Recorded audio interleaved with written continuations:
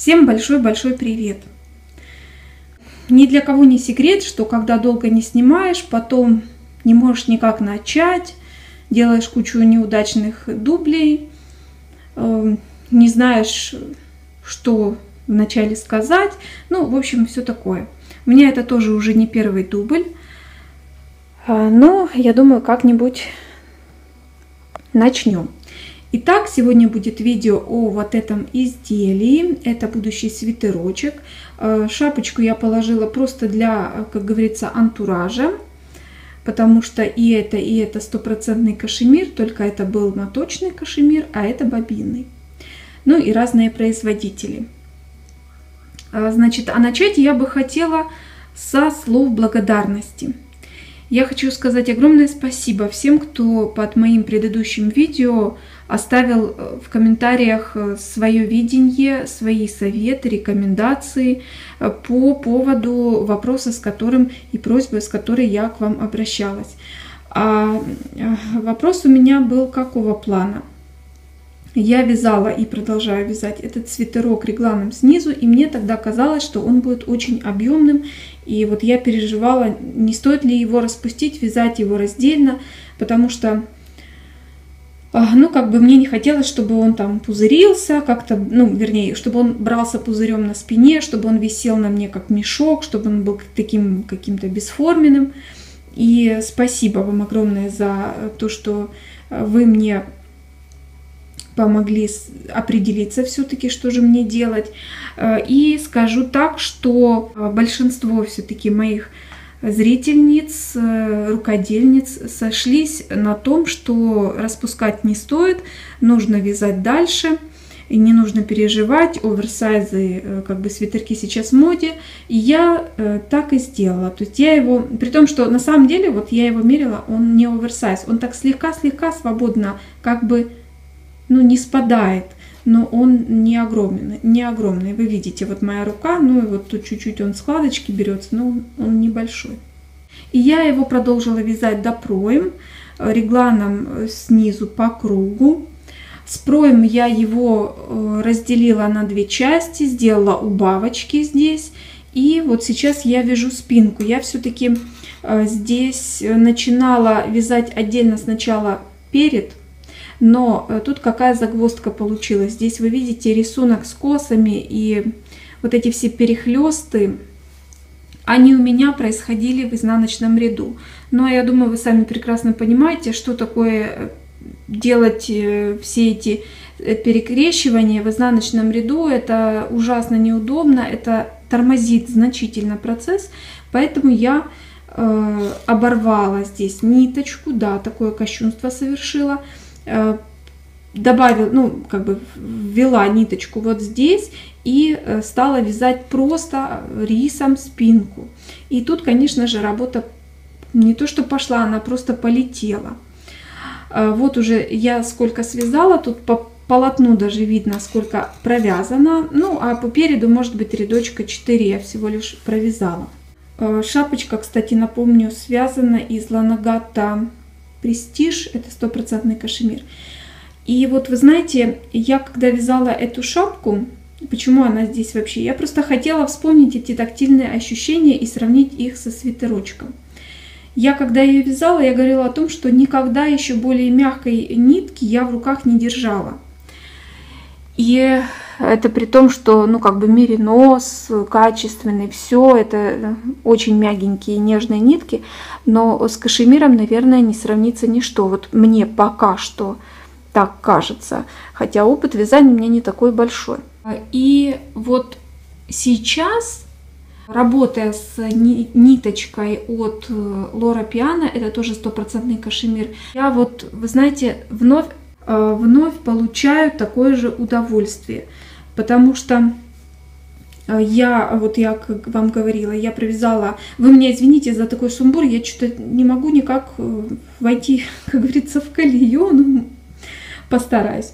Ладно, значит, я вязала до проем, потом я закрыла все петли, не обрывая ниточку, я постирала. Стирала я в шампуньке, без всяких кондиционеров, там ополаскивателей, без ничего, в теплой воде, просто шампунем для волос.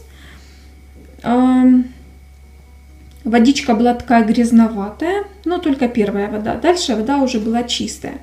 И, конечно же, тщательно прополоскала, сушила горизонтально. Ну что, устраиваем постирушку тушки, связанной допроем из кашемирчика. И вот это первая вода. Здесь я стираю в шампуне. Вы видите, вот вода потемнела немножко. Ну, то есть эта пропитка вот смывается с ниточек и окрашивает немножко водичку.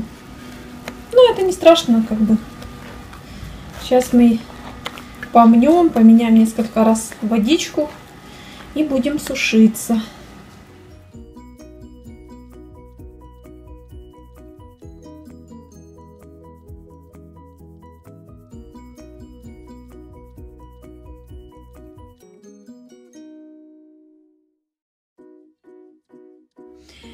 Вы знаете, очень раскрылась нитка.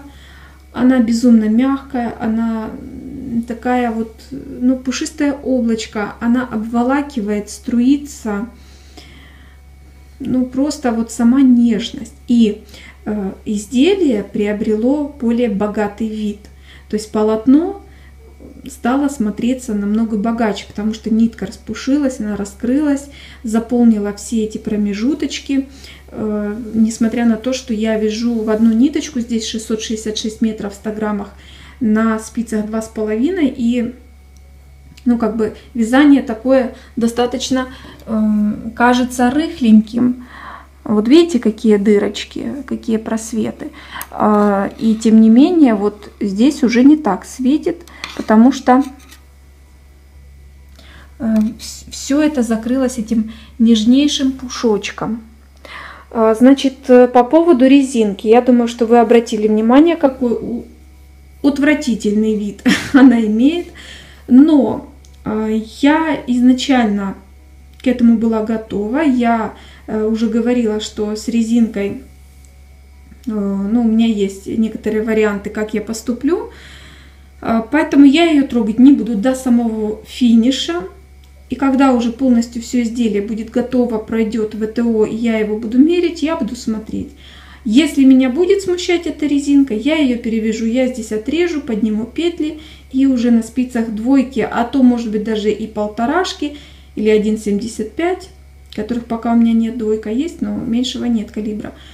Я сюда сделаю резиночку, это первый вариант. Второй вариант, я вплету мериносик похожего цвета, но это более опасно, потому что все-таки тон в тон вряд ли я попаду.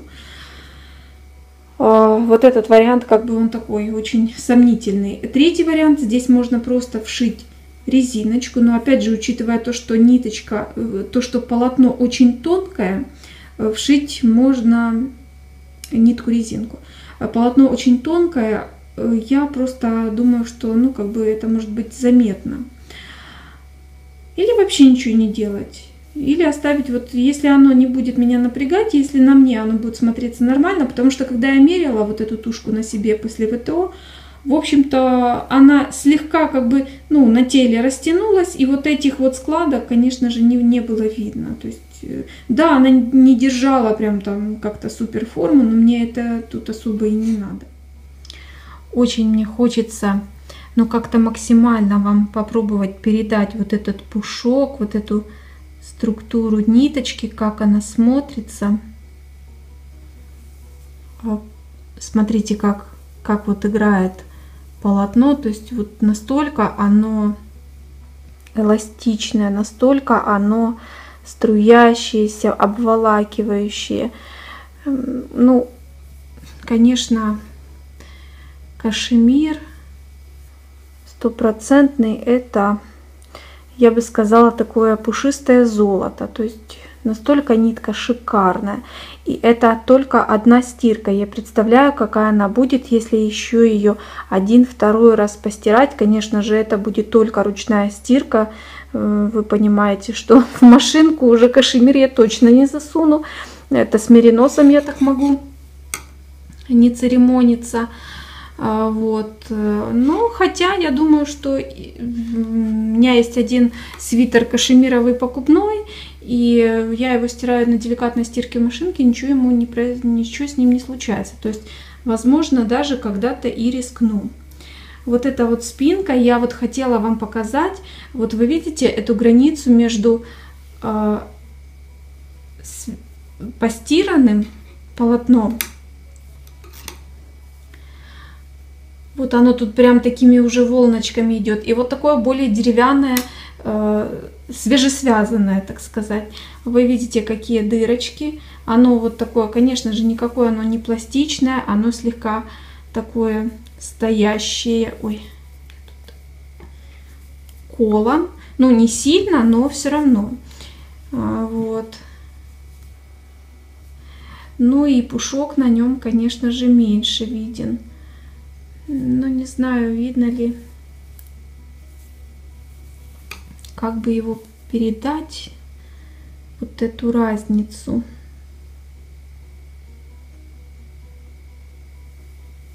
Вот здесь вот такое, видите, вот нежное, мягкое полотно.